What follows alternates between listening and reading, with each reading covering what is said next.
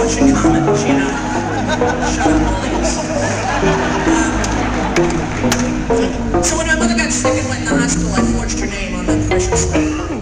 And I figured she'd never know. And she never did. Because she disappeared. She never came back. She went away. And no one talked about it. My mother died, and no one talked about it.